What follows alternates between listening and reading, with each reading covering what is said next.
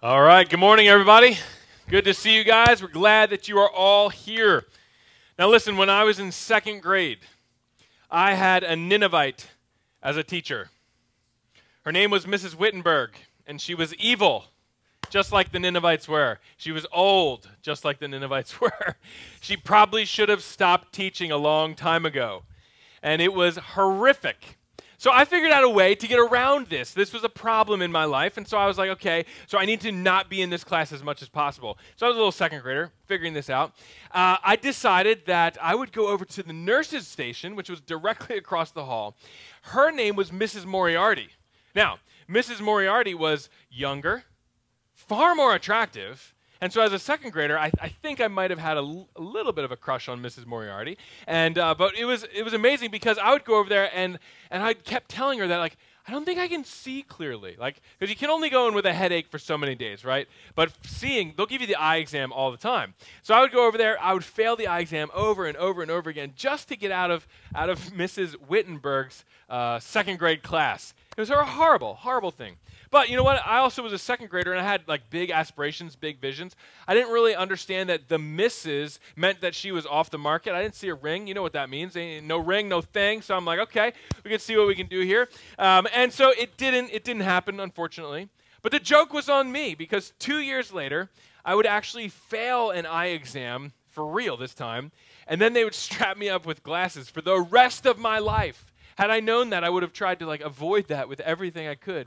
Because let me tell you what defined my middle school experience. Rec specs. Anybody remember rec specs? Yeah, that's right. This is me in middle school. Imagine going through sixth grade with these bad boys on, right? You're out on the soccer field, you're like trying to chase down the ball, and you're like, hey, pass it to me, pass it over here. That whole thing, like, nobody's having it. You're not the cool guy on the team. You're the guy that's got rec specs on, okay? Tough. That is tough. But it wasn't until college. It was in college that I figured out that I could actually use glasses to my advantage, right? Like this is positive.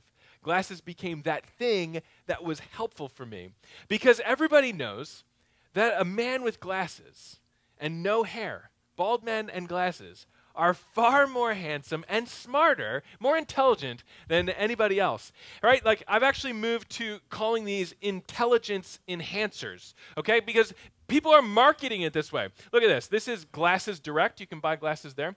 They say this: look smart, buy smarter. They know that if you put glasses on your face, people are going to perceive you as being smarter. This guy's probably really only like a C grade student, but throw some glasses on his face, solid B, solid at least. Like he's rocking that B. But the reality is today, some of you in this space, you have to wear glasses just like me. You have your glasses on now because without glasses, you wouldn't see clearly. It just wouldn't happen. And the other day I got an email notification from LensCrafters. It's time for me to come in for my yearly eye exam. Right? They sit you down in some strange chair and put a contraption in front of your face, and then they make you stare at a screen like this, and they say, read the smallest print you possibly can. Well, anybody in this room is going to fail that. Like, come on, we're all on the same page together. We're going to fail that. But they do that over and over and over again. But this email from LensCrafters came at a perfect time because it was like 2 weeks ago. I'm laying in bed. I had this feeling like I woke up in the morning and I had this panic feeling because I couldn't see anything. Like, everything was blurry, and it was like dark, and I was like, what's going on? Like, it wasn't until I realized I had the sheet over my head that I was like, come on, that's a terrible joke. Don't laugh at that stuff. Like, you're just going to encourage me. Like, next week I'll come back with something worse. But so some of you know exactly what I mean. When I talk about seeing, when I talk about vision, you get it. Like, you're the ones that you fumble in the morning for your glasses, without your contacts, without that LASIK surgery, who knows where you would be, right? Like, we understand that. See, vision, correct vision, helps you see what's clearly in front of you clearly, right? But without your glasses, you have no idea what's going to happen because vision is critical. One thing that we all can agree on in this room, every person, no matter what, you would agree that vision is critical. It's critical. It affects the way that you go through the rest of your day. And in fact, it affects, I think, the way that you go through your life. If you and I, if we're not careful, without good vision, we can cause damage to ourselves and damage to other people. Like, for example, on my license, right now, on my license, and some of this is on yours too, there's a little spot right here that says restrictions. And I have a Class A restriction on my license, which means that in order to drive my car legally, I have to wear corrective lenses. Because the state of Florida, in fact, everywhere, they recognize that without corrective lenses, my vision, the lack of vision that I have physically, could be dangerous to you, could be dangerous to others, and quite honestly, could even be dangerous to myself. And so they put that there because I have to wear these in order to legally drive my car. Vision. Vision is critical. Vision affects every aspect of your life. And Jonah, we're in the midst of a series called Big Fish where we've been taking a look at the book of Jonah. This man, Jonah, a prophet of God, struggled with vision. He had a vision problem. And I want to take a look at that with you this morning. So here's just in recap. Today we're going to look back. Jonah chapter 1, we see the very first example of Jonah's vision problem. God said to Jonah, go to Nineveh to preach against it. But Jonah headed to Tarshish. He just headed in the opposite direction. Why? Because God said to Jonah, go to Nineveh, and Jonah could not see. Why would God want me to go to Nineveh? He couldn't see why that would be a possibility or why he should do that. And he made the decision based upon what he saw to do this. Instead, he went to Tarshish. He headed 3,000 miles in the opposite direction. But somewhere along the way, God threw a storm on the water, and that boat was rocking and rolling, and the sailors came to Jonah. They're like, what did you do? What do we do? Jonah said, throw me overboard. So they threw him overboard, and God provided a great fish to swallow Jonah up. And he swallowed him, and he was in there for 3 days and 3 nights before this fish vomited Jonah back up onto a beach. See, we were reminded that the very thing that you thought could kill you, God will sometimes use to save you. But look at what God said to Jonah after he's been pruny and he's sitting on the beach, right? After this second chance, God says to Jonah again, go to the great city of Nineveh, and I want you to proclaim the message I give to you. Jonah obeyed this time, and he went to Nineveh. See, it was because of Jonah's obedience that an entire city's life was changed. The course of 2 generations, 100 years, the city of Nineveh was changed. And it says this in verse 10 of chapter 3. When God saw what they did, God saw what Nineveh did, and how they turned from their evil ways, he relented, and he did not bring on them the destruction that he had threatened. So all that he had threatened, God did not bring that on Nineveh. Why? Because Jonah obeyed God. Because Jonah obeyed and he went to Nineveh. And yet, today we find Jonah kind of in this confused, perplexed position, right? He's sitting there and he's trying to figure out, like, how do I feel about this? See, chapter 4 is all about this. See, at first glance, you and I would think that Jonah should be like, he should be high as a kite. This guy should be like, yeah, I did it. Like in my second chance, I actually listened to God, and things happened because of what I did. Things happened because I followed through on what God asked me to do. I was a prophet, and I proclaimed the message, and all those people turned and repented and came back to God.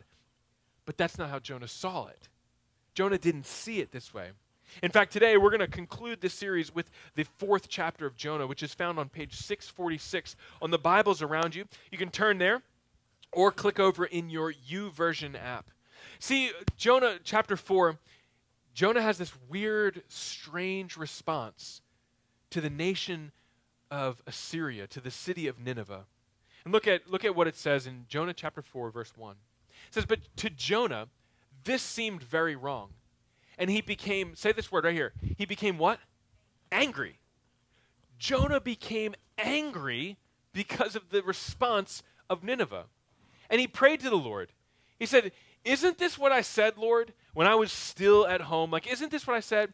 This is what I tried to forestall by fleeing to Tarshish.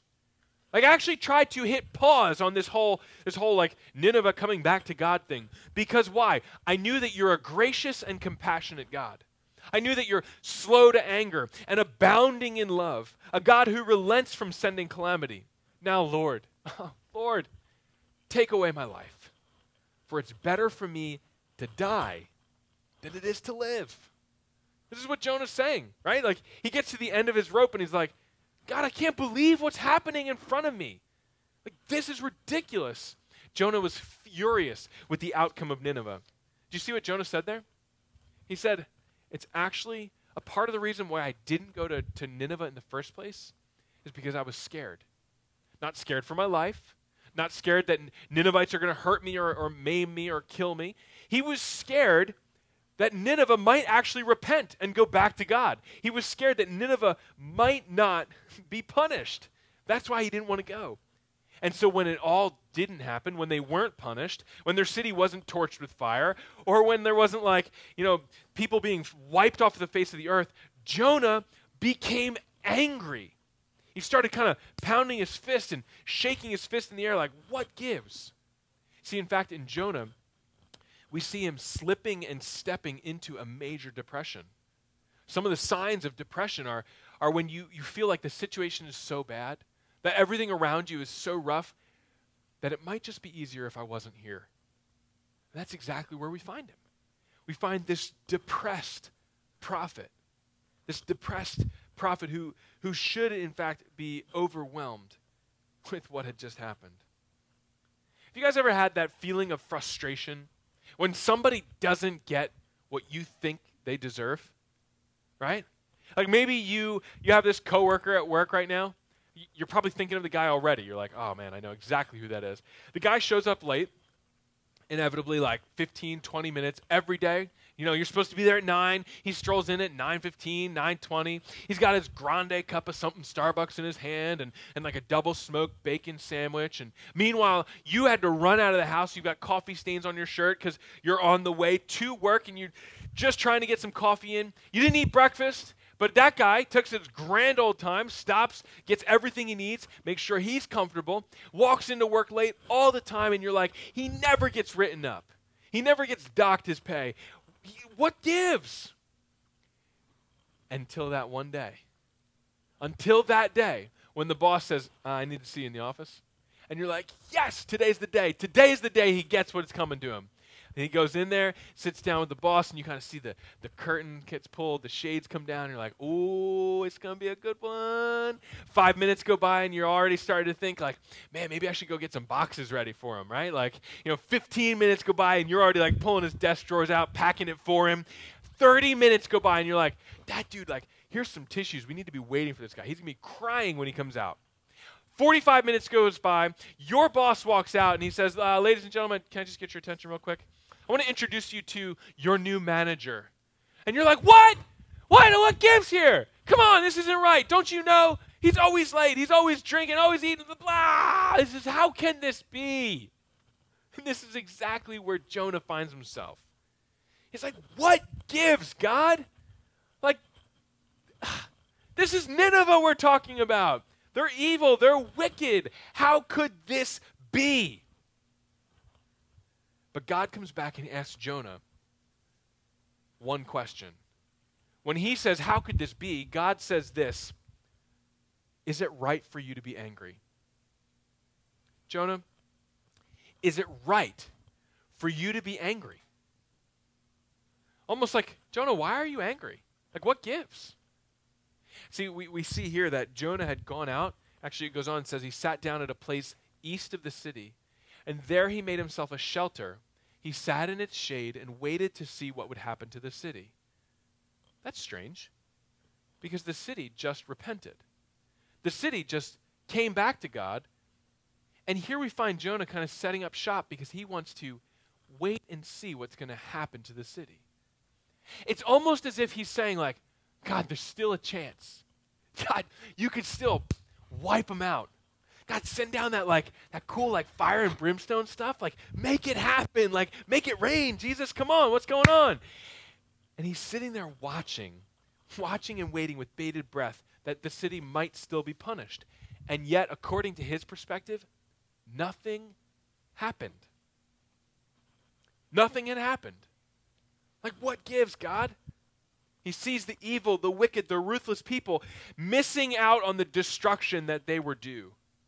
See, I'm convinced that Jonah was blind to the fact that what he actually was witnessing was God himself. His grace was on display. God's grace was on display for everybody to see. See, this brings us to our big idea today, and that's that every way of seeing is a way of not seeing. I want you to write that down. Every way of seeing is a way of not seeing. For example, let me explain it to you this way.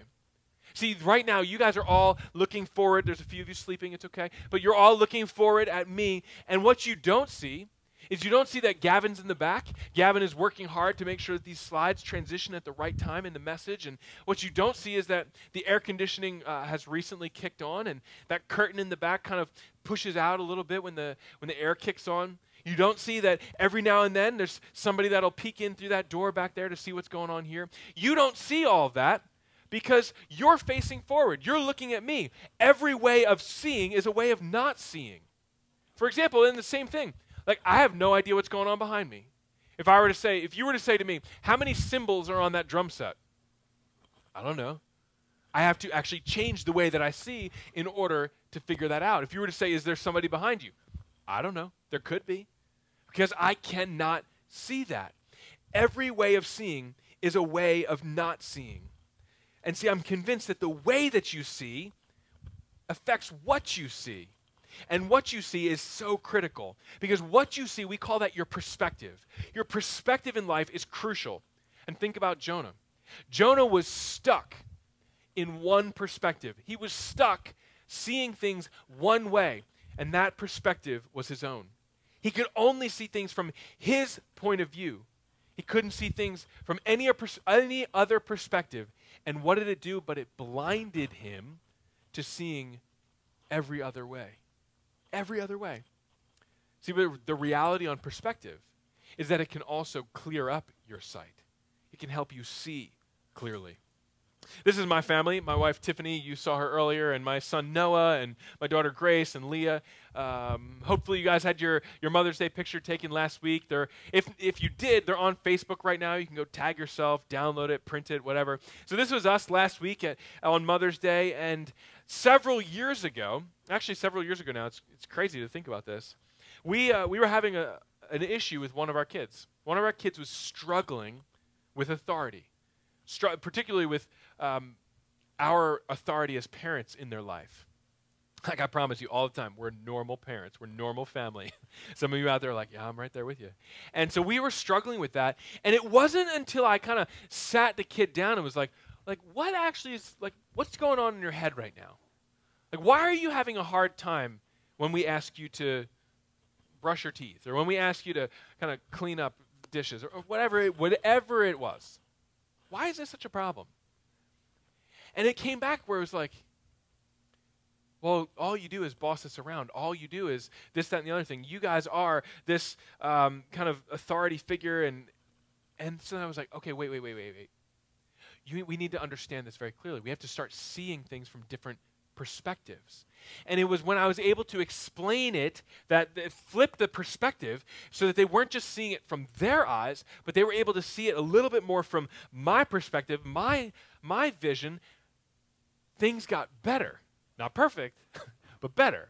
Things got better. See, perspective can bring clarity. And there are some times in our life when, like my kids, we actually just need to flip our perspective so that you and I can see clearer. See, Jonah was blinded by his perspective. And remember that every way of seeing is a way of not seeing. He was blinded to everything that had happened around him. See, from his perspective, he would say, nothing happened. These people are still living, still breathing. What gives? Nothing has happened. But Jonah was actually sitting on the hillside, on the east side of the city, and he was witnessing God's grace on display. By nothing happening, he was witnessing something incredible happening. He was actually missing out on the picture of what God was doing in the lives of others. But why? Because he couldn't see it. His eyes, he was stuck in his own perspective. Guys, listen to me. When your vision is affected, our actions are affected as well. When your vision, when you can't see clearly, your actions follow suit. So you should see me in the middle of the night. When I lose these glasses and I wake up in the middle of the night, I get up a little bit, like a little slower, a little more cautiously, and I kind of put my hands out in front of me, and I shuffle my feet because, like an old man, I just don't want to trip on anything, and so you never know what's on the ground. You have no idea. How many of you have stepped on a Lego in the middle of the night, right? Like, you can lose Jesus in that moment. Like, he just up and leaves the room because it's like, wow, who did that? And then you find that one Lego. In my house, the rule of thumb is if I step on that Lego, it's going in the garbage. I don't care how cool that piece is or how unique done. Because that is just like, it boils up rage inside of you. When you can't see things, when you cannot see clearly, your actions are affected. Whether that's stepping on a Lego, stubbing your toe, or something far worse than that. When you cannot see clearly, you behave differently. Let me show you what happens when we see with our own eyes and our own perspective. So there's a formula on the back of your notes. I want you to write this down as well.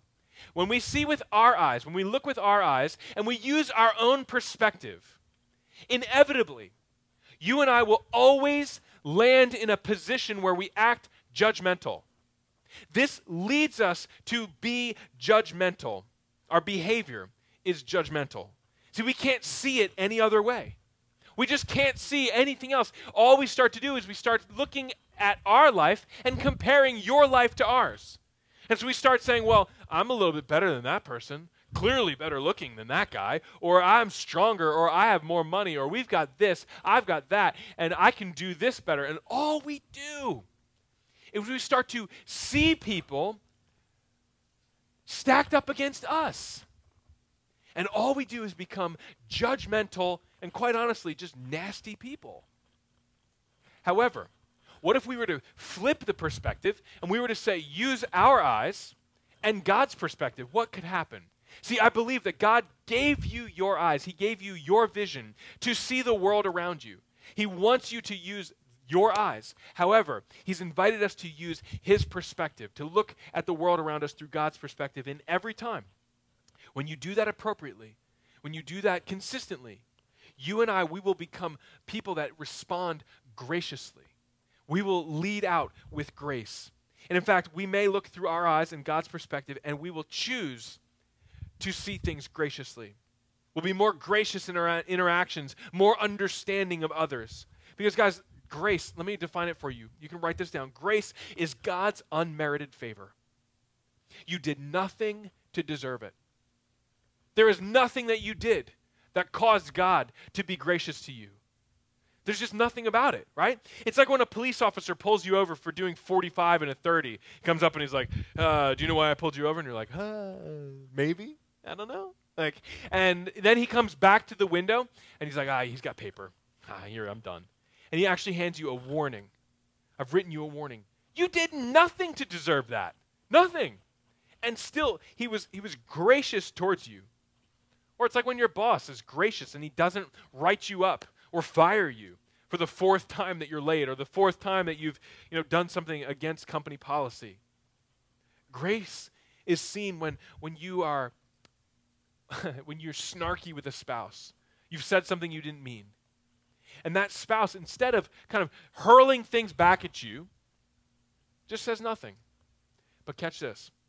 But then chooses not to hold it against you. That's grace. That's when grace shows up. It's something that you did nothing to deserve it. In fact, you probably deserve some other kind of treatment, and yet that person is showing you grace.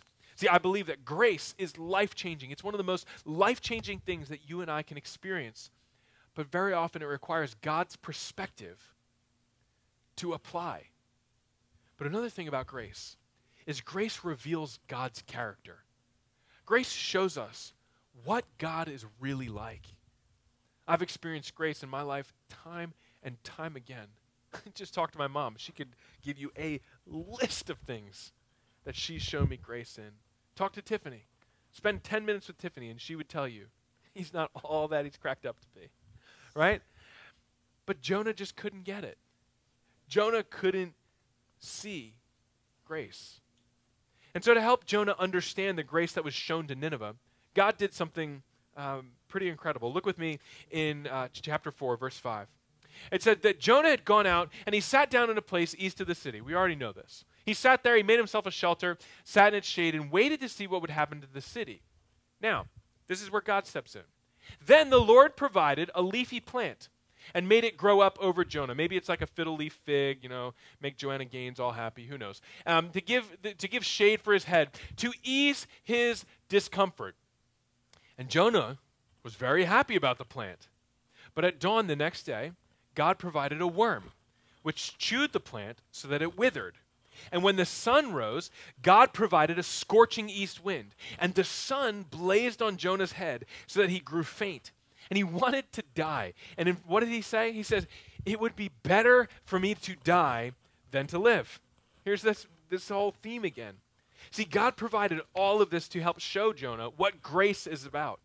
You may be tempted to read this and think, oh, this is God showing Jonah grace. This is God helping Jonah understand grace. See, Jonah's perspective on grace needed to be flipped. It needed to be changed. He needed to see clearer. And Jonah, according to his own perspective, could only see the world judgmentally. He judged the plant. He was angry about the plant. How dare that plant die? How dare that plant? And again, God comes back to him, trying to adjust his perspective. He says this, but God said to Jonah, is it right for you to be angry about this plant? To which Jonah's like, it is right. And I'm so angry, I wish I was dead. Have you ever felt so angry with somebody else?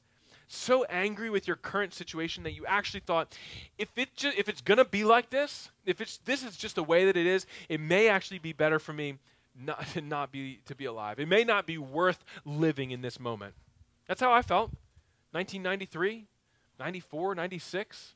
That was when the Cowboys won the Super Bowl, right? Like, this just isn't even worth it, right? Like, give it up, come on. Troy Aikman, I'm sure God loves him. I do not, right? Like, I do not have that feeling towards good old Troy. But seriously, in this moment, some of you woke up today and you're like, if it's going to be like this, I don't know. I don't know if it's worth it. Maybe an ex has hurt you so deeply, and it's left you so angry. Or maybe you've gone through a disappointment in life right now that's so painful that it's actually hard to talk about it out loud. You can't even say the words. Or maybe the world has just kind of stopped because life has been so tough. You've heard something that has caused you some of the deepest concern in your life. And everything stops in that moment. And the world begins to spin only around you. And you begin to feel like it's all about you. And see, when you and I, when we lose sight of everything else, when we're in that much pain, this is a time in life when our perspective can easily sideline you. It can sideline you and paralyze you to see what God actually wants us to see. And God is showing Jonah this exact thing. Look again at the conversation with Jonah. But God comes back and he says, you've been concerned about this plant, but you didn't tend it. You didn't make it grow. It sprang up overnight. Should I not have concern for the great city of Nineveh, in which there are more than 120,000 people who cannot tell their right hand from their left hand, and also many animals? God asks Jonah, he says, is it right for you to be angry about this plant withering and dying? And in a quick second, God says, you had nothing to do with it. You didn't cause it to grow. You didn't water it. You didn't trim it. You didn't do nothing to make that plant happen. And then when it's gone, you're ticked off about it. How is that right? When it stops benefiting your comfort, you get angry. See, the real question is, what right do you have to be angry, Jonah? You did nothing to deserve it. You did nothing to foster it, to care it, to maintain it. Grace is something undeserved. See, God is showing Jonah, grace is that thing that is undeserved, and it goes to the undeserving. It's extended to those who just, quite frankly, they shouldn't receive it. Why does it matter to you, Jonah? What happens to somebody that I extend grace to? What does it cost you? Why does it matter that they've received God's grace in their time of crisis. After all, don't forget who this is, right? This is Jonah, the very same Jonah who ran away from God, who went in the opposite direction from God. And what did God do? Showed him grace. God showed him grace. And yet, he can't possibly see that somebody else should receive grace. God gave him a second chance, and yet somebody else receives a second chance, and he's like, how dare you? What? You had nothing to do with it. Jonah's perspective has blinded him to seeing what God was doing in the world around him. And we find Jonah kind of perched on a hillside, looking over, and he's asking this one question. Why them? God, why them? See, this is what happens when you and I lead out with judgment. We see everybody else, and we're like, why them? Why is life going so well for them? Why her? Why is she getting married and not me? Why this? Why that? Why is he getting a promotion? Why does their family look better than mine? Why do they have a happier marriage? Why this? Why them? But see, when we flip our perspective, we actually really should be asking the question, why me? Jonah should have been sitting on the hillside saying, why me? Why did God show me grace? I didn't deserve it. There's nothing that I did. That means I should have gotten grace. See, every way of seeing is a way of not seeing. When you see life through the eyes of judgment, you are putting yourself in a position that celebrates punishment. But when you look through the eyes of grace, it causes you to celebrate forgiveness. It causes you to celebrate stories of forgiveness. But while Jonah was waiting for the city to be punished, he missed out on God's act of forgiveness. His vision needed correction. And it leads us to our last point in the book of Jonah, that judgment is blinding. When you and I live in a season of judgment, we're blind. We are blind to the ways of God. We just can't see things. We miss out on God's forgiveness, God's grace. We miss out on the stories of redemption and restoration. We miss out on seeing lives be put back together, lives transformed by the grace of God. You miss out on that. But there is not one follower of Jesus in this room, not a single person in this entire room who can describe their story, their faith journey, without using these two words, forgiveness and grace. You can't do it. And yet sometimes, as Christians, we act a lot like Jonah. We sit in judgment rather than in grace. Listen, if you're new to church, I want to have a conversation with us churchy folks, okay? Like I want to talk about who we are as a church, in fact. And so if you're new to church, just maybe allow me this family conversation.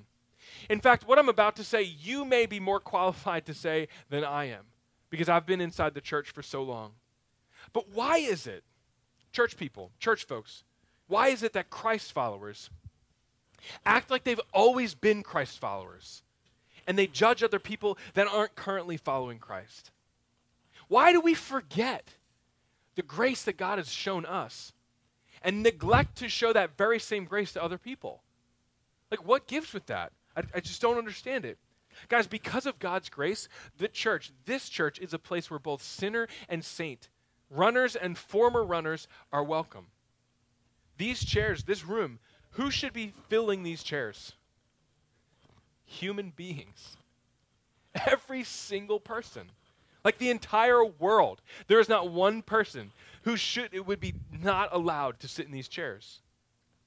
But the problem comes in is when somebody you know their past, you know their baggage, you know their history, they start walking from the parking lot towards the front doors. We kind of go like this. Oh my gosh, what are they doing here? Like hell truly must have frozen over for them to come to church. Like what gives with that, right? This is the safest place for people to come. This is a place where people shouldn't be judged. This is a place where people shouldn't be ostracized or put on the outside because of something that they're not currently doing. Guys, God is the God of second chances. God is the God of grace and forgiveness. God is the one who takes the things that we shouldn't have been done and lovingly coaches us and guides us along. That's the job of the Holy Spirit, to help us become more like his Son, like Jesus. And yet the church too often stiff arms the rest of the world and says, until you get it together, you can't be here. Guys, Hope City is a place where we have, from the very beginning, has said that grace wins. Not at the expense of truth. Because, man, the Bible is filled with truth. And if you're new to church, I want you to know that I'm not trying to hide this. I'm not trying to sugarcoat it. We're all about Jesus here. We believe that following Jesus makes you better at life and makes your life better. I believe that. I also think that following Jesus means that you and I probably should stop doing a whole bunch of stuff and start doing a whole bunch of other things. And we're going to talk about that, every single week here at Hope City.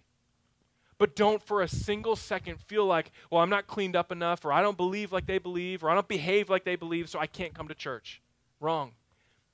We want you here. We think this is the best place for you to be.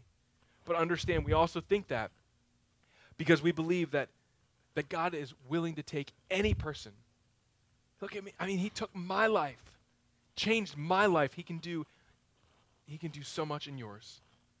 But church, let's not forget where we've come from. See, I don't know about you guys, but I actually strangely want to be like Jonah. Because one day when I'm old and I have less hair than I do right now, I want to go out on the hillside of Sarasota, which means I'll be sitting on celery fields. And I want to look out over our city. And I want to think to myself, man, I got to witness God do some incredible things here. Like through God's grace, I got to see him change lives. I got to see families put back together. I got to see marriages restored. I got to see addictions kicked. I got to see children return to parents. I got to see so many amazing things because of what God has done. And sometime, years down the road, be like, I can't believe that God allowed me to be a part of that. Guys, can you imagine what it would be like if you saw the world with your eyes but God's perspective? If you saw clearly, what could that be like? Like, what could it be like if you went into your workplace tomorrow and instead of sitting in a seat of judgment, you led out from a position of grace? Imagine what God could do in your life, in your relationships with your friends. How deep could those relationships be if they were grace-based relationships? Parents, I want you to think about your kids. What could it be like if we parented our children from a place of grace and we taught them what it meant to be a gracious person? I'm convinced that it could change your life. In fact, some of you in this room, you need to just change the way that you see. Maybe you need a pair of glasses. Maybe they need to be spiritual lenses put in your existing frames. But you need to change the way that you see life. Some of you are just bitter. And you need to let bitterness go. You need to let God heal you from that bitterness. Others of you are holding on to shame and regret. And God said, give that to me. You don't need to carry that any longer. And God can heal you from your pain too. From the pain of your past, from the pain of relationships, from the pain of, man, you name it, God can heal you from that. Crushed dreams. But some of you right now, you're just afraid of what God's been asking you to do. You feel like Jonah in a way where you're like, God, please don't ask me to go there. Anything but that. But what if you saw it differently? This morning, I'm convinced that some of us just need to change the way that we see. See, God is not against you. God is actually for you. God loves you. And I can't think of a better way to end this entire series than to end this series with communion, a time of communion. Because communion is really all about changing the way we see things. Communion is coming to this table right here and right here, grabbing a wafer, a cracker, dipping it into the juice right there, and remembering what Jesus has done for us. See, communion changes our perspective. It makes things a little bit clearer. It puts life into perspective. It reminds us that there is no place that you can run, no place that you can go where you're far from God, because Jesus died on the cross. And right before that, he hung out with his friends and he said the most incredible thing. He said, this is my body, which has been broken for you.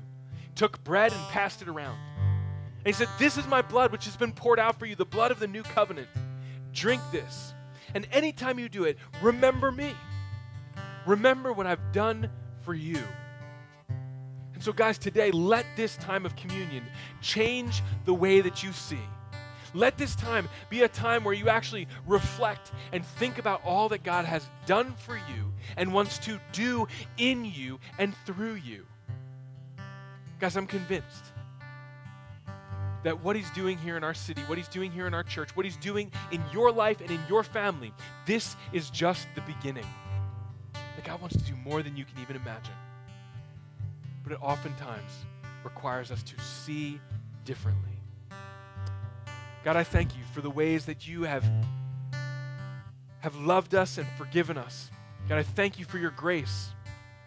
And Lord, I pray that today, as we take communion, God, would you help us to see differently? Help us to see the world through your eyes, through your lenses. God, may we go as men and women, as teenagers, as boys and girls, as we leave this place. God, may we go into the world loving people the way that you do, seeing people the way that you do. God, flip our perspective, change our sight. It's in Jesus' name we pray. Amen.